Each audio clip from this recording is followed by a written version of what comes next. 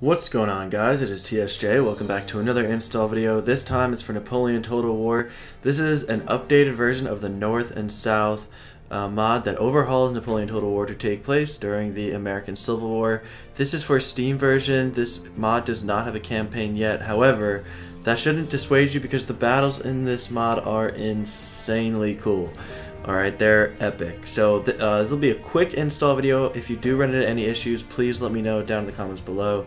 And I will be sure to get back to you. If you like the video, be sure to give it a thumbs up and subscribe. Comment down below. Say hey, hi, what's up, hello, and subscribe to the channel. I think I already said that. So let's get to it, guys. It's a pretty easy mod to install. You're going to want to go into ModDB. You can forget about these two patches right here. Alright. I mean, at least I didn't install either of them. I mean, this I definitely didn't install. It's just these two files right here, okay? The full version updated this past May, and then of course we've got the patch as well. So download both of them. I already have this mod installed, so keep that in mind as I'm going through. So download that, and then download the patch. Alright. And then it's gonna take a little bit of time. They're not too huge of files, but again, they're not like overhauling a campaign. They're just essentially unit and textures, stuff like that. So then you're gonna go to your downloads and find where you have hardcore submod underscore 1.7 release. Okay, excuse me. You're going to click on the file. Of course, you guys need WinRAR. By the way, if you don't have WinRAR, it's not gonna work. You can use 7-zip as well. Just keep that in mind, okay? You're gonna need some file unpacker, okay? You're gonna take all of your pack files, alright? So highlight all of them and extract them to your Napoleon Total War data folder, alright? Data and click OK, right?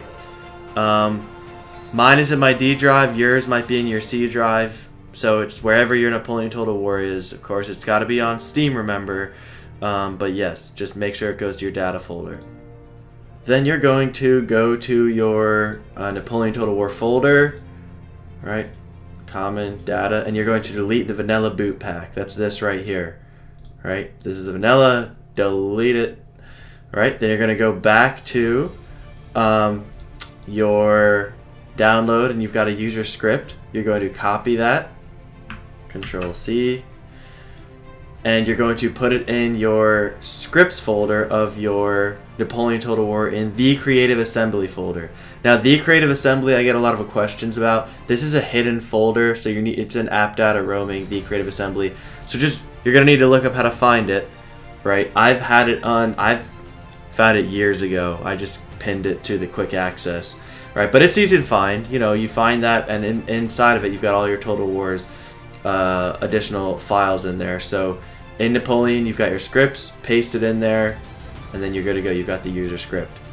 Alright, last bit that you're going to need to do is, okay, mods, you're going to have to put the patch in there, right? So yes, I get it. So inside the patch, you've got all these pack folders again. You're going to simply extract them. Whoops. You're going to extract them to your data folder for Napoleon Total War again. And you're going to have to overwrite files that are there. So right when it pops up, it's going to say, do you want to overwrite? You of course click yes to all, and then you're good to go. And then to run the mod, guys, you can just click regular vanilla, right, Napoleon, and it will come up like this. Alright, there we go. This is the mod main screen. Now again, it's just multiplayer battles or custom battles, guys, so just keep that in mind, but it's all extremely accurate. Alright, I mean right down to the units that were there, okay? I mean look, it's literally insane. It's awesome. It's so cool. So just keep that in mind, guys. When you're installing the mod, you need WinRAR. All right, if I went too fast, I'm sorry. Just make sure to pause it and then continue on. But if you do run into any issues, of course, I will let you know. I will answer you down in the comments below.